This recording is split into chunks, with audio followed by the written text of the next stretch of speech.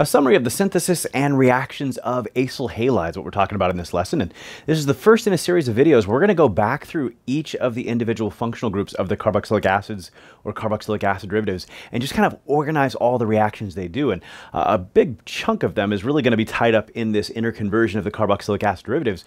So, and then some of them are also going to be like reactions with organometallics and hydride reduction. And so a lot of this is going to be a little bit repetitive, and we're going to kind of whip right through it. And along the way, though, we will sprinkle in just a handful of new reactions for some of the functional groups.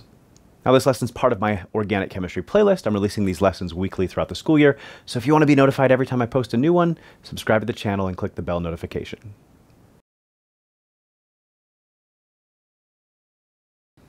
All right, so acyl halides here, if you are following along on the study guide here, we really only have one major way to synthesize an acyl halide. So, and we covered it, back on our lesson on nucleophilic acyl substitution. Take your carboxylic acid, that's your fuel for making acyl halides here, and that carboxylic acid, you're just going to add either thionyl chloride, SOCl2, or PBr3 to convert it back into the corresponding acyl chloride or acyl bromide. So that's review. That's not new, but that's our only really way to synthesize something. And then a good chunk of the reactions that we do with acyl halides have all been covered with nucleophilic acyl substitution as well.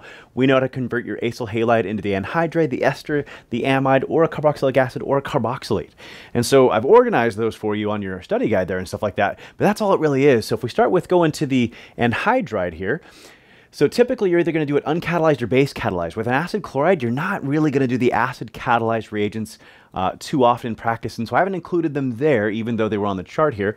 And so add the appropriate carboxylic acid or the appropriate carboxylate, and you can make the anhydride.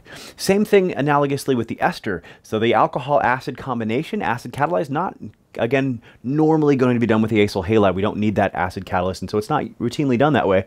And so I've only included really the uncatalyzed reaction with the appropriate alcohol or the base catalyzed reaction with the appropriate alkoxide ion instead. Same thing for the amide, not generally going to do the acid catalyzed reagents here. So the uncatalyzed reaction would be the appropriate amine, or you could do the base catalyzed version with the corresponding appropriate amide ion. And then finally, if you want to make a carboxylic acid or a carboxylate, so for the carboxylic acid, you just add water. And again, acid catalyzed H3O+, not routinely done, so I didn't include it there, but theoretically it would work.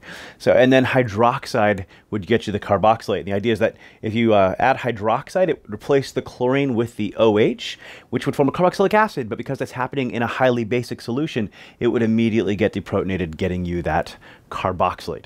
And once again, we'll see for all the carboxylic acid derivatives, so that H3O+ will get you the carboxylic acid and OH- will get you the carboxylate. So that's the review of all those interconversion of carboxylic acid derivatives. So let's review the organometallic reactions here as well. So now we'll look at the two reactions with organometallics here. And we've got the Grignard reagent, organomagnesium halide, and then we've got the Gilman reagent, an organocuprate here, or lithium dialkyl cuprate, you might hear it called.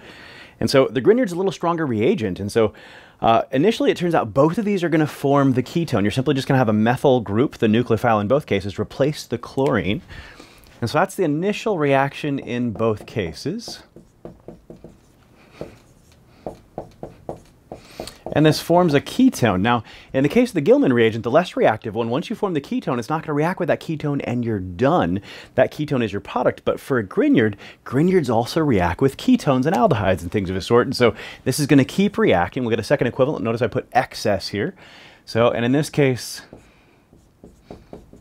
a second equivalent of the Grignard adds here, forming an alkoxide, and then your acid workup step, which might be water or H3O+, depending on your textbook and professor, and you get the corresponding alcohol. And so we've had a chance to add two equivalents of the Grignard to get here. And again, this is review. We covered this back in the section on organometallics earlier in this chapter, just organizing it accordingly here.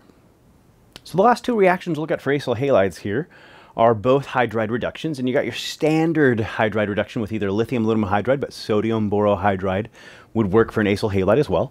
So, and this is going to occur in two steps, and your first step is going to first convert that acyl halide into an aldehyde, but that's just going to keep reacting. Not a good way to get good yield of this with lithium aluminum hydride, so it's going to keep reacting, add an additional hydrogen, and get you the corresponding alcohol. And notice I drew the two H's in here. Normally we wouldn't draw those. You'd just see this and you get your corresponding alcohol. So there's your lovely reaction there. And then we've also got your special reagent for lithium Tri-tert-butoxyaluminum hydride here. And so this lovely bulky reagent at low temperatures allows you to stop at the aldehyde. And so just like we saw with organometallics, so with a standard organometallic like a Grignard, you add once. So with a special organometallic, a little less reactive one, like the organocuprates, it only adds once.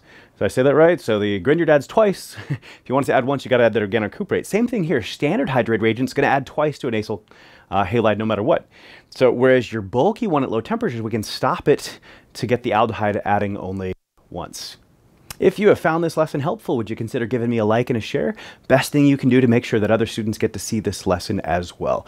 If you're looking for the study guide that goes with this lesson, if you are looking for practice problems on carboxylic acids and their derivatives, check out my premium course on chadsprep.com.